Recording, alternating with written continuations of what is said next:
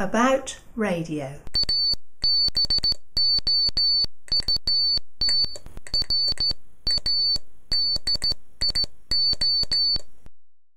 Hi guys, I've got a decision to make about which motor to use. I've got this little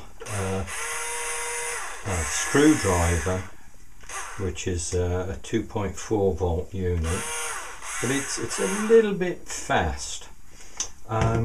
Or I've got this this drill, which I've shown you before, which I've got control over with the mechanism there. And this has got some advantages in compactness, because it's very small. I can cut this off here because this is the battery and this is the switch, and I don't need that at that end because that would be connected to here. So that's probably 7 inches, yeah, 6 or 7 inches there, and that keeps that short. But with this, even if I get rid of the chock, I'm still going to have what, it's getting on for 10 inches sticking out. So I'm in a bit of a dilemma. I'm tempted to use the speed control off the drill with the screwdriver. The problem I've got there is that the screwdriver is a 2.4 volt screwdriver, and I cannot imagine this a little, either it's an inverter or a pulse width modulator there. I can't imagine the pulse width modulator working down at 2.4 volts, so I'd probably have to give this a diet of I don't know, 12 volts, 18 volts, something like that, and then take the output and put a series resistor, and that would be okay, and that would give me the compactness with this, but with the control of that. And in fact, the more I think about it, the more I like that idea. This has got the strength, it's got the torque that I want, certainly when it's switched on at full voltage. It's full 2.5, but I just wish it was a slightly slower speed, as it's got quite a quick take up, and so I'm in a bit of a dilemma at the moment.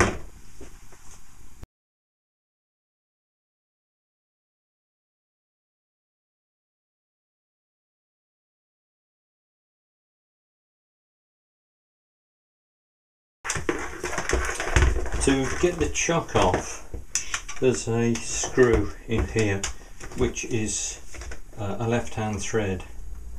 So you do it as if you were doing it up to take it out.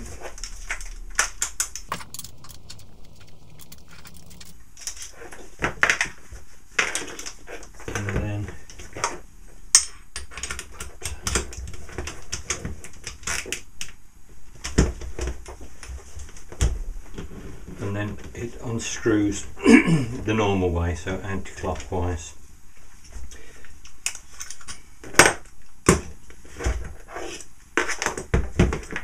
Now I'm going to cut the handle off. I've found some drain pipe that will go over there. I'm going to cut that handle off. That drain pipe will go over there, and then that will go there, so the drain pipe will be long enough to cover it, and then I'll work out some fixing, and I'll use these bolts around here to fix it. At least that's what I'm thinking. As you know, that could all change.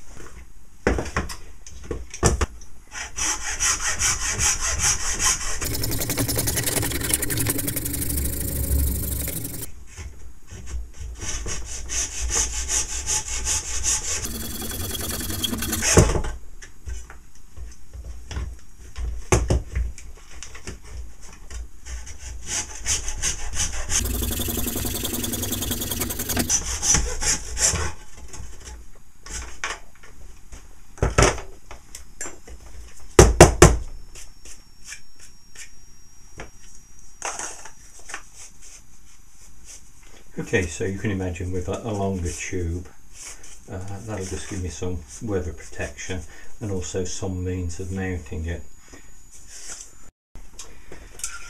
I'm just going to grind it flat onto the thread because I'm going to use a bit of hose as my flexible coupling, and you can see how I get iron filings into everything now.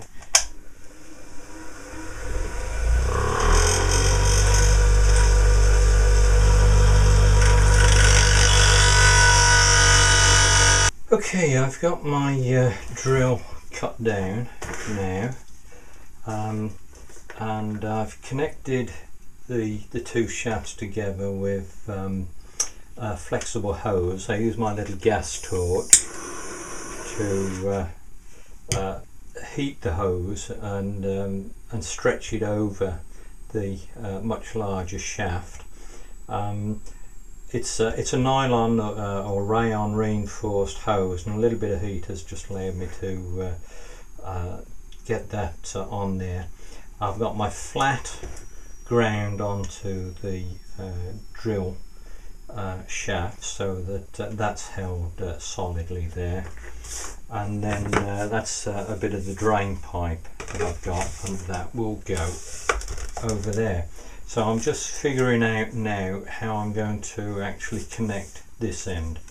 I'm quite happy to arrange to hold this with the plastic. It's probably about 2 millimeters, 1.5 millimeters thick. But there's not that much torque on here, because remember this is a 40-to-1 gearbox. So whatever the force is there, I've only got 1/40th of that torque here. But it's a bit awkward because this has got a step on it, and that step is such that it's the right size for the ID of this tube, but there's not much room for the heads there. I'll show you that in close up. This is that step that I was talking to you about, and that's the tube, and you can see I really haven't got enough room there to get some metal in there and the head of the bolt. So if I was to try and make some sort of bracket to fit around there, it's not very satisfactory. So what I may do is simply put in some brackets like that, 4 little brackets, and then just drill and tap into the case of the gearbox. It might be a simpler solution. What I've decided to do is put the little brackets inside, so my tube will fit on the outside of those brackets like that. What I've had to do is give them a profile, so I've sort of formed it, so if you can see that round the end of that piece of metal there, but to give you some idea. If you design by computer, it's very difficult. You don't get this sort of hands-on feel for it. I looked at this to have a piece of metal that would allow me some sort of bayonet fixing, but the problem is the heads of the bolts and the thickness of the metal get in the way if I try to do it on the outside. So I'd wind up having to have something cut like that. I'd have to have that cut away as well.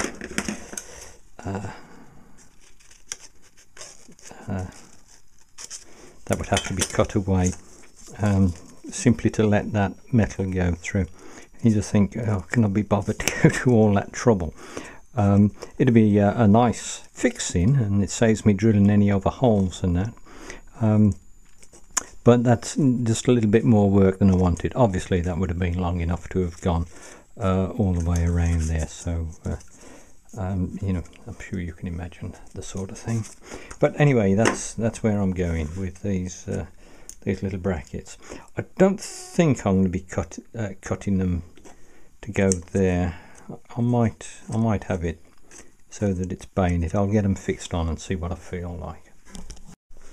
Oh, by the way, I've taken the bolts out and checked to make sure that these holes are blind, because you'll see that's an oil filler hole there, so this thing will be full of oil, and the last thing I want to do is slacken off these bolts and then have oil weeping out. As there was some sort of thread lock on there, and that's what alerted me to that. But they're all blind holes, so that's okay. So this is one of the little feet that I've got there now. Okay. So what I've done is cut a little mouse hole there, and then the bracket goes in there so that it sits flush.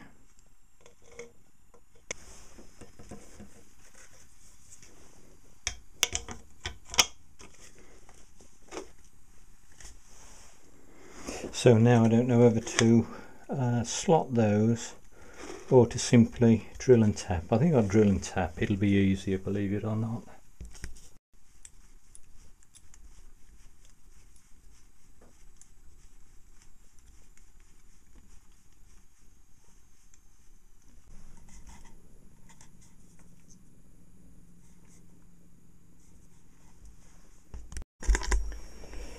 So that's my tube. That'll be a protective cover, but it'll also serve as a mounting. And what I'm going to do to stop the drill body from turning is I'm going to cut a block of wood that'll go in that space there, and then if you can imagine that this is that tube, I'll simply have a block of wood here, and then I shall drill through and screw through the plastic body, and that'll stop any torsion there. It doesn't need a great deal at all. And what I've done, I've put this on what would be number 7, number 8 on this sort of slipping clutch mechanism, and that gives me the output of the 40:1 gearbox something like 50 foot-pounds, which if the antenna needs more than 50 foot-pounds to turn it, then I would like the motor to start slipping, because there's got to be a problem.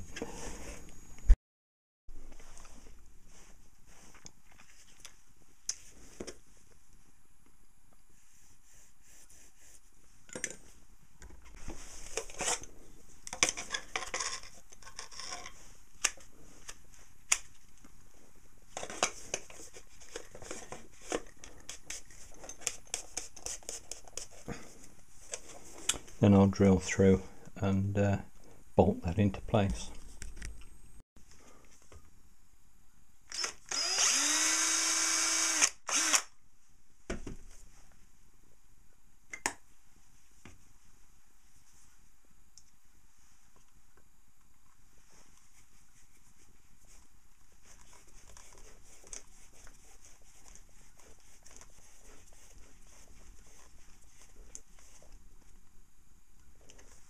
Again, I have to remind myself that I'm putting this in the About Radio series, and it is definitely to do with radio, because it is the antenna rotator, so it's a very important part of radio, but it's more of a mechanical exercise.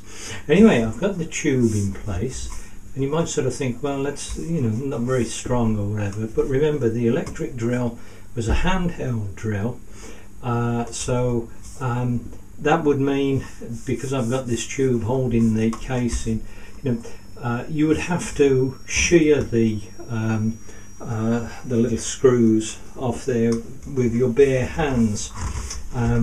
So I'm quite happy that that's strong.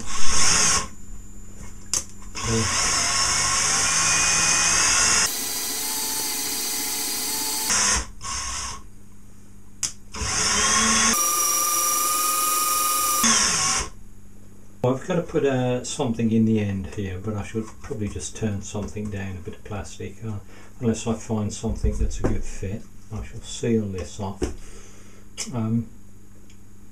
Anyway, I hope you found that interesting. Thanks for watching, guys. Bye bye.